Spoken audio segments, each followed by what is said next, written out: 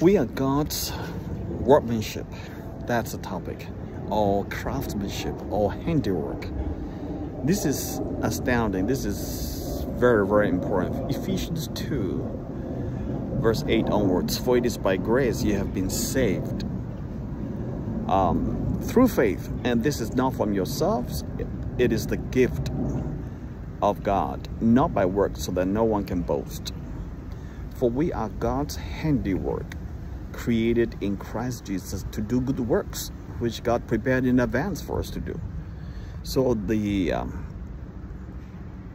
reason God recreated us, if you like, we were created, you know, the moment we were conceived in our mother's womb, and then we were delivered into this world, and God brought us in this world, etc.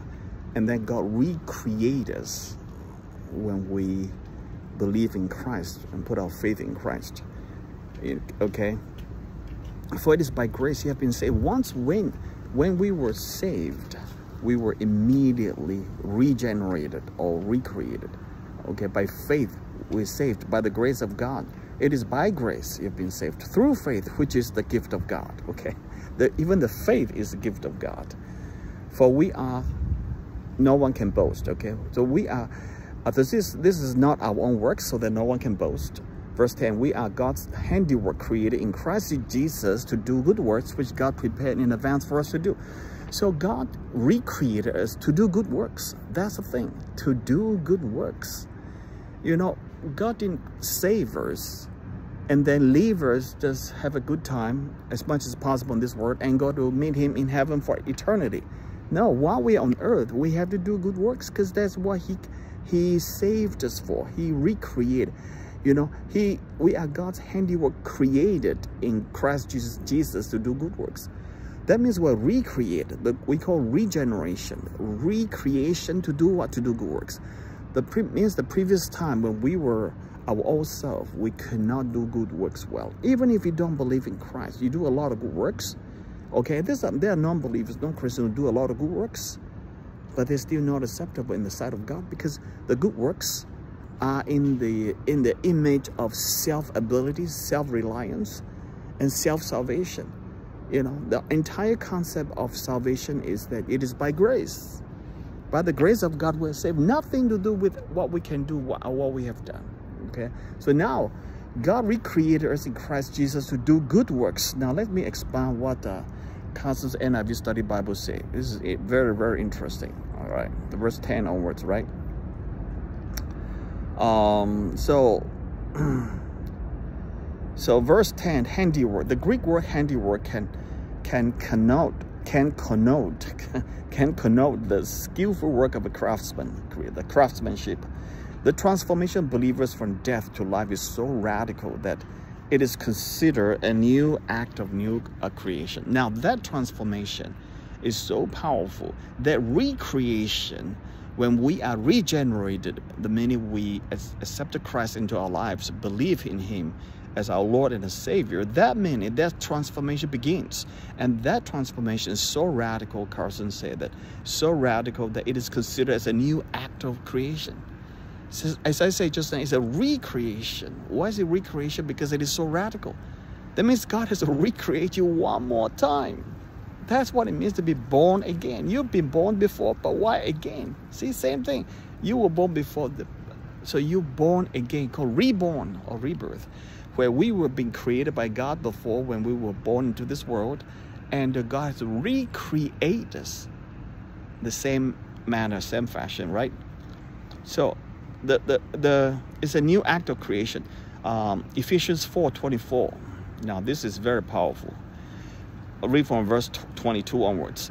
You were taught with regards to your former way of life to put off your old self, which is being corrupted by its deceitful desires. You see, your old self is being corrupted by its deceitful desires. There's so many people gone astray because of deceitful desires of the heart. You know, your heart's desire, their heart's desire has desired the wrong thing. Okay, has been deceived. And a lot of this wrong thing is a result of being deceived. Deceived by who? By the culture of the world, by the brainwashing, by the culture. But above all, by the liar, the father of all lies.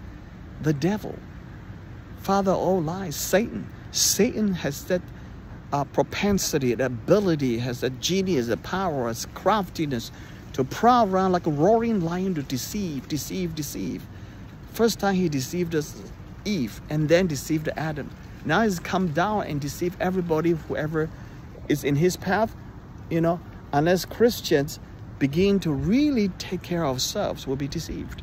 So you see, you were taught, your life were being corrupted by its deceitful desires, and now, you know, God told you, Ephesians chapter 4 verse 22 said, to put off your old self, which is being corrupted by its deceitful desires, to be made new in the attitude of your minds. Now this is important now. You'll be made new in the attitude of your minds. Did you get that? You cannot ignore theology, guys. You cannot ignore philosophy. You cannot ignore thinking. I'm not saying that you have to get a, what do you call, master of MA in philosophy or whatnot. I've done a lot of philosophy in my MDiv class, and I like some of them. I really find it very dry, some of them, but it's very, very good because you need to know how the world thinks. You know, and not everybody needs to know Plato and Aristotle and Immanuel Kant and all these guys, you know, necessarily. But it's good to know some of them, all right? Because you need how, if you don't know some of this, you will never understand where does this postmodernism come from? Okay, where does this relativism come from? Everything's relative, you know. This kind of a diminishing of God, you know. It's very, very evil. Marxism and all these things. They really try to corner God in the corner.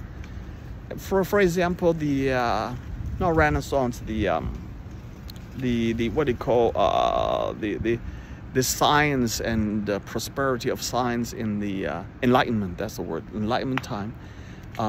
You know, essentially science took over and knocked out God and put it one side. So that is attitude of your mind. Now, mind itself is not enough because it says the attitude of your mind. Did you get that? The word attitude is so important. So mind means your knowledge, your ability to understand, to comprehend, you process it. It's called logical thinking. It's called rationalize it. It's critical thinking. All this is good stuff. But, you know, if you rationalize the world and rationalize God out, that's basically what the philosophy have been doing all this time. But in the Word of God, you need to process it. We need to think through it. We need to rationalize it. We need to meditate upon the Word of God. When you say meditate upon the Word of God, you actually think through why, how, and connect with the Spirit of God. That needs special revelation, folks. You know, there's a common revelation, common grace where you can go to anywhere. Basically, you know, they like the world, they don't need Jesus, and they understand how the rocket goes to Mars, and that you see all these trees and oxygen. Science can do all these things without Christ because it's a common grace.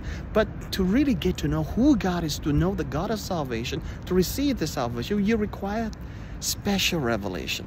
So that's where Psalm chapter 1 makes a lot of sense when we, blessed is the man who meditates upon the Word of God day and night. It's like a tree planted by streams of water, streams of river, okay, because you meditate. What does meditate mean? Meditate means to think through, think again. Why? Rationalize, asking how, who, and just meditate where you are in life and connect with the intersection with the Word of God and the Spirit of God and prayer and surrender to God. That's where it's going to become very, very powerful. That is what it means to recreate your attitudes, recreate your minds, and to put on the new self, created to be like God in true righteousness and holiness. How can you possibly to be like God in true righteousness and holiness without recreation of your attitudes? Attitude is almost, people say it's everything. I would say, yeah, a lot of, it's very powerful attitudes, okay? So that is called recreation. 2 Corinthians 5:17, another good one. Therefore, if anyone's in Christ, the new creation has come, you see. If you are in Christ, the new creation has come. You are a new creation. Why is a new creation? Because you were an old creation by God before, but now you are the new creation, right? So it's not like, oh, you are now a new person.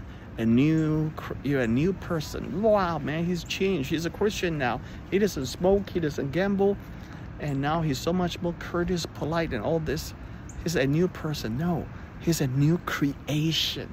You know, that's what transformation is going to be. New thorough, to recreate from ground zero up. Everything changed. That is what transformation in Christ Jesus will involve and has to. That's why you find a lot of Christians struggle. And no, it doesn't mean that I struggle too. We still struggle, but struggle in itself is not bad, because as long as you struggle in Christ and seek Christ, seek God, it's a process of maturing, and then you become being recreated in our attitude. Look at the book of Psalms. Half of the book of the Psalms is lamenting, crying, God, seeking God. Where are you? David is running away from his killer, from Saul, from his own son Absalom, and all these guys, Philistines, and all these things. Yeah, you know, that's literally half of the book of Psalms. It is totally legit. It's fine. But in the process, David got transformed, renewed. He is recreated. Hallelujah. So we need a new creation. That's why the Bible says, therefore anyone is in Christ, a new creation has come. The old has gone. The new is here. The new is here. We have to, you know, becoming a Christian is not just by grace and be saved and by faith alone, but you become a new creation. If the new creation doesn't come out of that grace and salvation by faith, I doubt there's a real new creation. I doubt there's a real salvation. You got that? That's why it is really important. This I learned from the Reformed theology. The scope of this creation is more than the individual. It also includes the community. Okay, verse 14 to 16. For he himself is our peace, who has made the two groups one, has destroyed the barrier, the dividing wall of hostility, by setting aside in his flesh the law and his commands and his regulation. His purpose to create in himself one new humanity out of the two, thus making peace. Glory, glory. That's, you know, the two sides, I mean, Gentiles and the Jews are now one in Christ. Hallelujah. Oh man, we need community to have true, okay? This is Galatians 6:15. Neither circumcision or uncircumcision means anything. What counts is the new creation. Again, new creation. I love this word, new creation. Maybe I should plant a church called the church will be called New Creation Church. Glory. And together the new creation of the individual and the community anticipates the cosmos. Wow, this 12 minutes. I'll carry on next time. Thank you. God bless.